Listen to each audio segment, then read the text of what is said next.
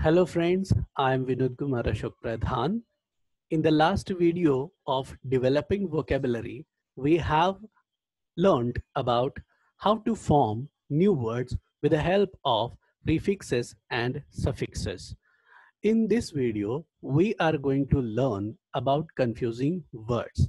Which are the confusing words and how to avoid the confusion while understanding them. So let us begin our journey. Hello friends. So let us start our journey about developing vocabulary part 2. Friends, confusing words are the words in English they look alike or sound alike. Means when these words are pronounced, we feel their pronunciation same. For example, if we utter the word already and already, means we feel that the sound is alike, but they have different meanings. Similarly, these confusing words are often confused for each other while writing or while taking down any note. Means if the teacher tells you, dictates you that I am in the suit. So which kind of suit you are going to write here? So whether it is SUIT or SUITE. So that you can understand only by the usage or the context. Now, our vocabulary can be developed if we learn them and know perfect use of them. So in this video, we are going to learn about confusing words. Always remember about these words that to avoid confusion of such confusing words, we should use dictionary. To understand the usage of these confusing words, we should consider their context. And to make them perfect, we should often use them while writing and speaking. Now, let's have some examples of these confusing words. These two words are often confused while writing or while listening. Even some people also speak these words in a wrong manner. The first word, accept or accept. Now, let's have one example. He accepted birthday gifts with gratitude. In this sentence, accept is a verb and it means to receive. Means he received birthday gifts with gratitude. Let us take another example. When Rohini travels, she packs everything except the kitchen sink. Now, here, except is a conjunction and it means apart from. Means this is a funny sentence. When Rohini travels, she packs everything except the kitchen sink. That means it is only the kitchen sink she leaves apart. Otherwise, she takes everything in her purse or with her or in her bag. Now, by this time, you might have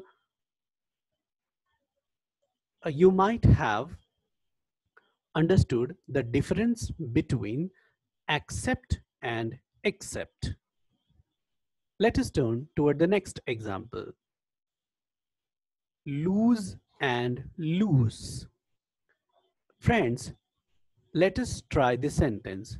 Did you lose your pen again? Now here, the pen cannot be lose. Okay, so it will be lost. So, did you lose your pen again? In this sentence, lose is a verb. It means to become unable to find or fail or to win.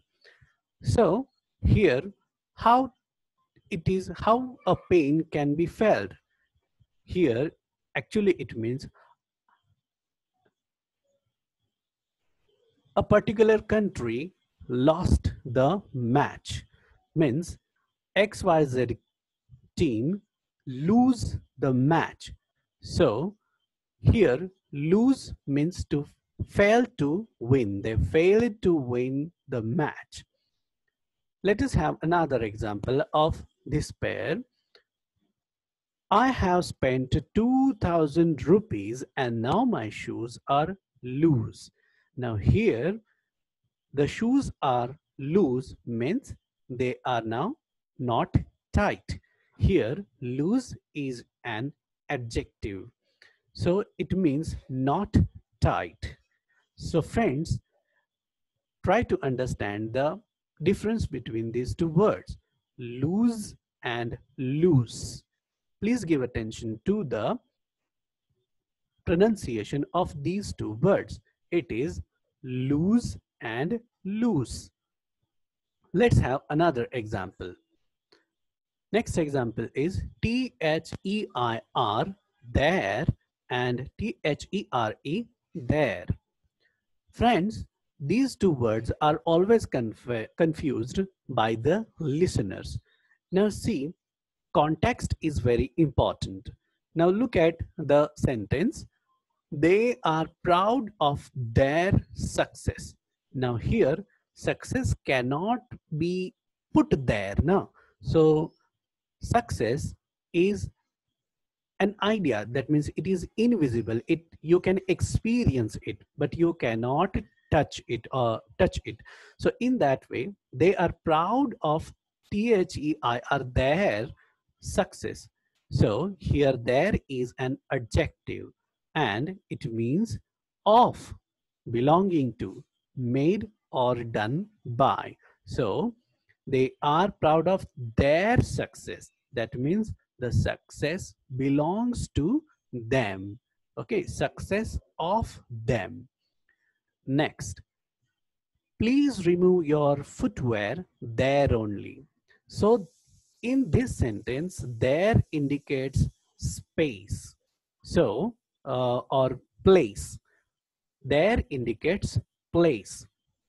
Now, here there is noun. So it is that place or that point. So you remove your footwear at that place or at that point.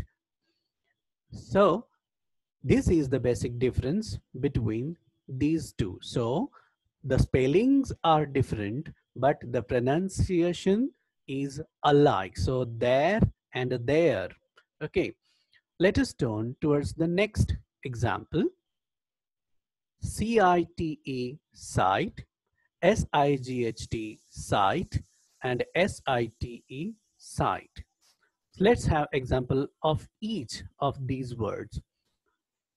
The author cited a famous quote in his story. So here cited is verb. Already you might have observed this ed suffix to the root word. So cited is a verb here which means to quote or a document. So the author quoted a famous quote in his story. If in another way we are going to use the or the replace, if we are going to replace the word cited with quote, okay, so the author cited a famous quote in his story. The next example is SIGHT. The sight of a greenery makes our mood pleasant. So here sight is a noun. It means vision. So the vision of a greenery makes our mood pleasant. It's very simple to understand. The next example of SITE. The site of our new house is surrounded by all amenities. Here, site again, SITE, site is also a noun, which means position or place. and not vision. So friends, by this time you might have quite understood very easily what is the basic difference between sight, S-I-G-H-T, sight, and S-I-T, sight. Let's turn towards the next example. Yes, so these two words are often confused by the listeners. Here, first ITS without apostrophe. That dog is loyal to its master. So, loyal to its master. So here, its is a possessive pronoun and it means of or belonging to it. So that dog is loyal to its master. That means it is loyal to whom it is belonging to. IT apostrophe S, it's a wonderful day. Here, it's with apostrophe mark is the contraction or short form of it is. So when, always remember that when there is it's without apostrophe mark, it is a possessive pronoun, and where it is with apostrophe s means it is the short form of it is. Yes. So this it's a wonderful day. That means that place or point is,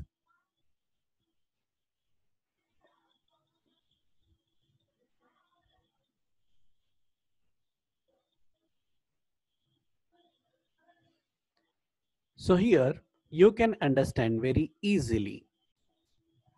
So friends, here it's IT apostrophe S. It means it is. Yes. So by this time, you might have understood that what is the difference between it's without apostrophe and it's with apostrophe. It's with apostrophe.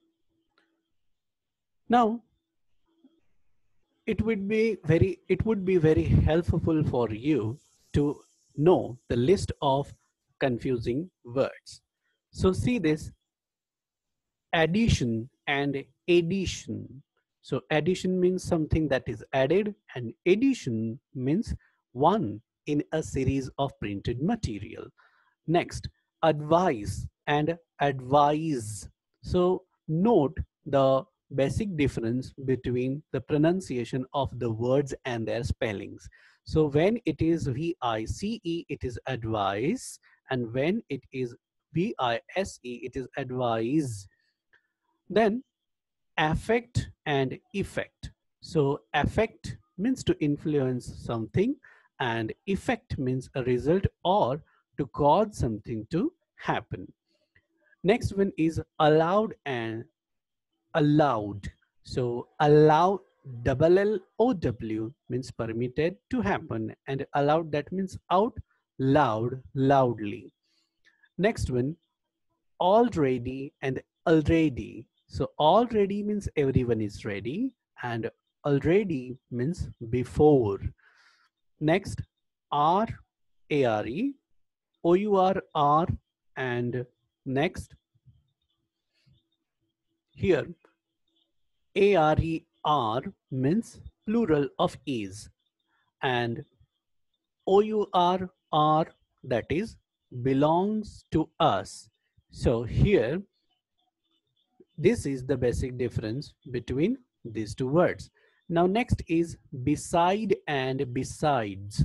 So B-E-S-I-D-E without S means next to or opposite to, and B-E-S-I-D-E-S besides means in addition. Next, breath and breath. So breath without E is air that you take in, and B-R-E-A-T-H-E means with E is the action of taking in air. Next word is by, buy, buy, and by, buy. So buy, buy, you know very well, we buy some clothes, we buy some new thing. So it is to purchase something. And by, buy, that means near. So I was sitting by the window. So by, by means near. Next one is CHOOSE. Choose means to select, and chose, CHOSE, is the party's past tense of CHOOSE, choose. Next word is clothes and clothes and cloths. So often these words are confused. So CLOSE, close means near or intimate friend, close friend, and CLOTHES, clothes means garment, garments, and CLOTH, cloths means pieces of fabric. So try to understand the basic difference between these three words pronounced alike. Next is coerce and coarse. So COARSE, coarse means rough. So if somebody is singing coarse, that means the voice is very rough. Then COURSE, this is very familiar to us as it is course means a direction or a path. Next, complement, LEMENT and LIMENT is the basic difference. So LEMENT means to complete or make better, and LIMENT, that we receive compliments on our birthday, on a special day, those are called LIMENT, compliment. Next one is conscience and conscious. So conscience, SCIENCE, means your inner or moral guide. Means when we are in trouble and when our inner mind gives us some suggestion, that is called our conscience. And conscious, that means aware or awake. That means when we are sitting into a classroom and teacher is looking at us, that means we are aware of teachers uh, teacher's attention towards us. Yes, so here is another list for you. You can download it online. You can also find it in the dictionary. You can also find in some good grammar book with their meanings, and you have to practice them daily. This is another list for you in which you can understand the words. Take, for example, the first word TWO2 means number two, TOO2, that is also or additional, and TO2, which is a preposition indicating direction. Yes. So friends, with this, I would like to remind you once more, I would like to remind you once more that to avoid confusion of such words, we should use a good dictionary.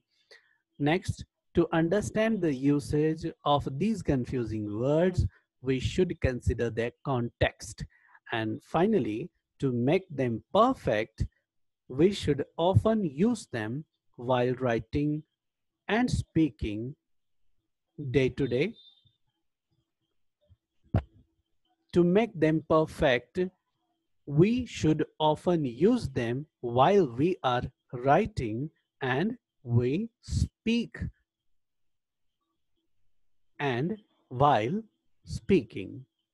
So friends, with this, thank you very much for your patience.